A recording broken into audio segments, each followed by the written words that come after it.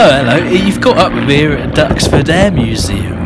This place is amazing. I mean, I don't even really need to show you inside all the hangars with all the amazing displays and the restoration workshops and stuff you can walk through. You can just hang out with me here on the side of the airstrip all day and you'll have a great time. Excuse me, I'm trying to speak here. Oh, he's American. Of course he's loud. Anyway, I'm only joking. You might actually recognise a lot of Duxford because they filmed a lot of the Battle of Britain here, and there's a big gap because during the movie they blew up the hangar. God's teeth.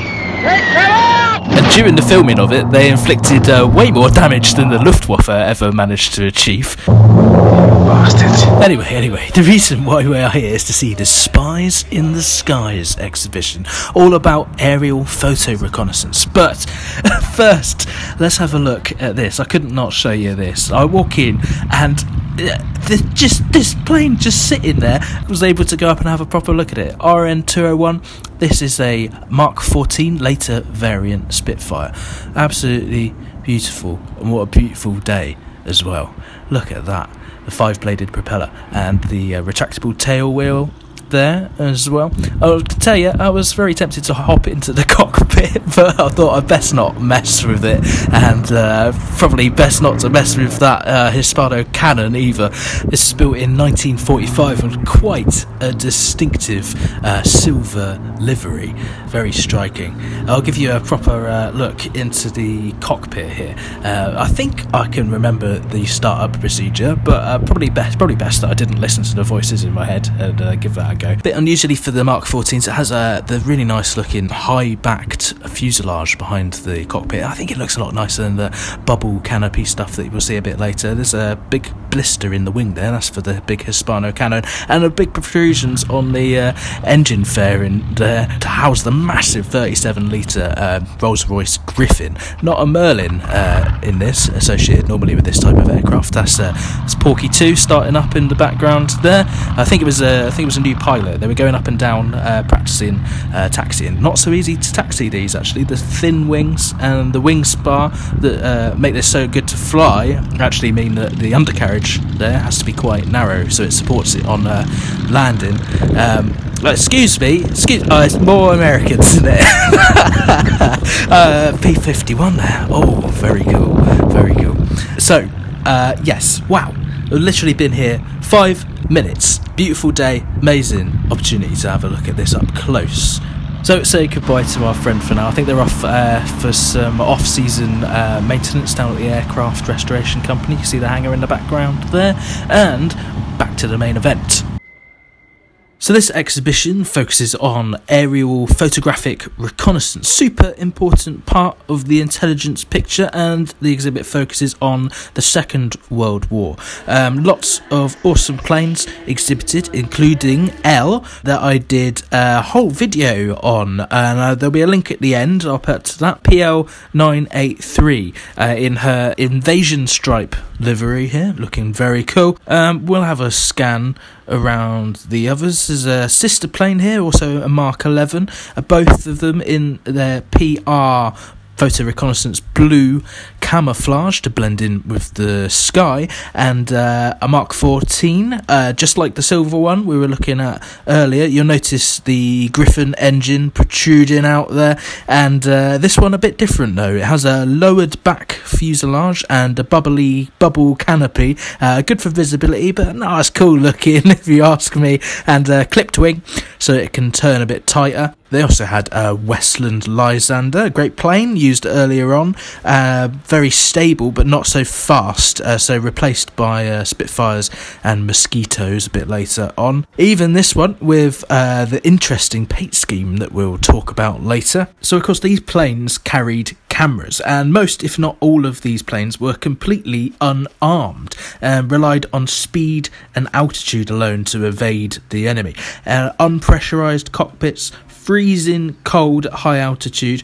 Plenty of these guys went out and disappeared, never to be heard from again. There's no satellites, of course, in those days, so eyes in the sky monitoring your enemy building defences, change in infrastructure, the movement of army units and goods and supplies out of marshalling yards, and that really valuable intelligence. We'll talk about all of that. Intelligence gathering is a massive, multifaceted operation achieved through many interconnected means. You got human intelligence, yes, your glitzy spies, but also just, interviewing prisoners of war, and SIGINT, which is signals intelligence, intercepting radio signals and stuff, breaking codes and that.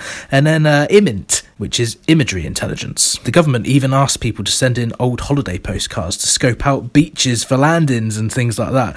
Here's Arromanch, codenamed Gold Beach, in more peaceful times. Whenever you go to these exhibits, though, it's always fun to spot the military inter-service rivalry, and there was a dubious claim that 80% of British intelligence came from photographic reconnaissance. Bit of a cheeky stat.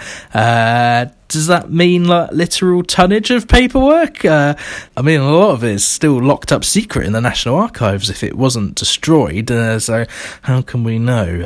Even assuming something like tonnage, how much was useful or a waste of resources?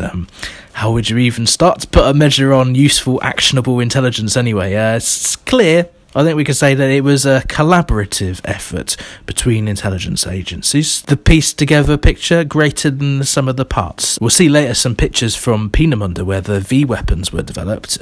Constance Babbage-Smith and her team did an amazing job identifying those, but the photos actually sat around for a year and were only re-examined after overhearing a bugged conversation between captured generals. So human intelligence coming through there. And anyway, I don't want to be a stick in the mud. We're getting across the point that this was very important and brilliant work. One fella who was way ahead of the curve and saw the value of it was a guy by the name of Sidney Cotton, and this guy was a bit of a character by all accounts, and very good at self-promotion, let's say.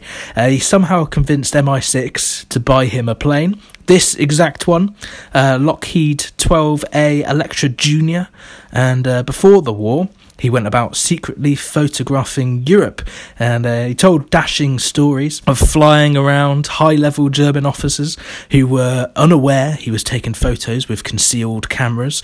For various reasons, it's pretty clear he was telling porkies, but no less of a pioneer and a visionary, and he came up with the idea of heating the cameras to stop icing, and also invented the flying suit. So this plane was actually the last civilian aircraft to leave Berlin before the war broke out. At the outbreak of war, the RAF got planes specifically outfitted for photo recon, removing the weapons and weight, putting in extra fuel tanks for range, and painting them to camouflage in with the environment. So we saw the planes in PR blue earlier, and this one here, interestingly, painted pink to blend in with the sky during sunset and sunrise. And it was a very important part of the process, taking photos at different times of the day to track the movements on the ground. And one way that you can tell the exact time is by the angle of the sun, by the shadows as well. And shadows reveal the elevation of buildings and tall structures.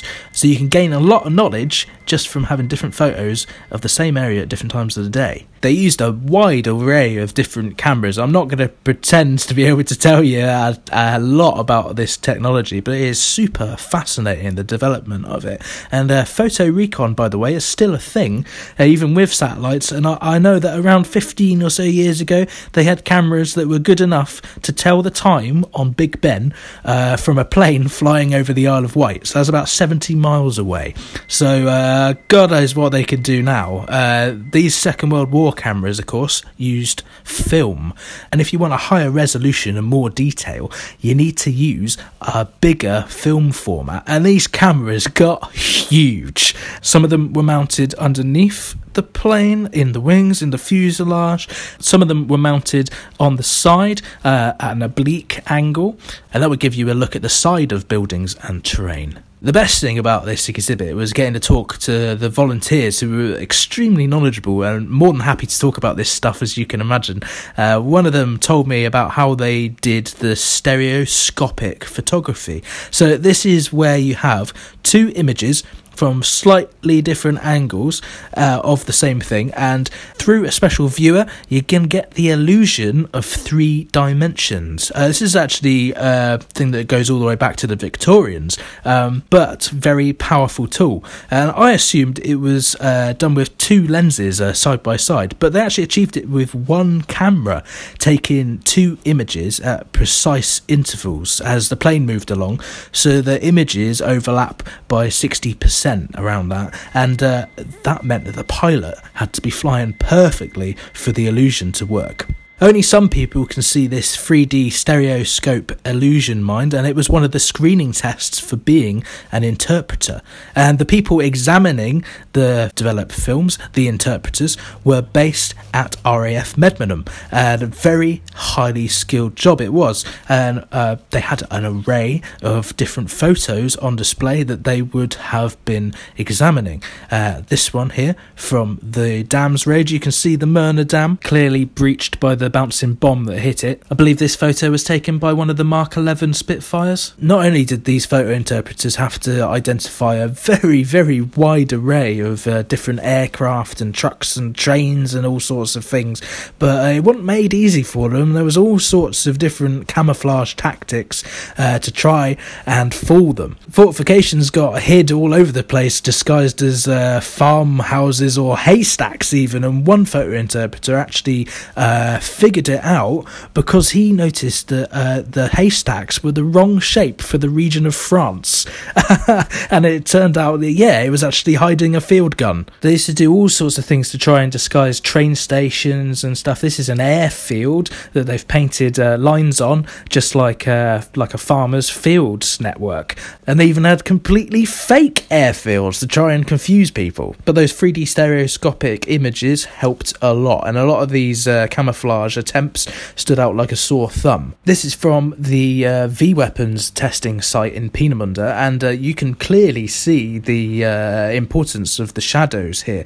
You can pick out that there is a tall structure, a tower, and one of the interpreters could pick out a truck that they knew the size of, and then they could get an idea of the height of the tower, the height of the rocket. Then they can estimate the amount of propellant that might be in it and its range.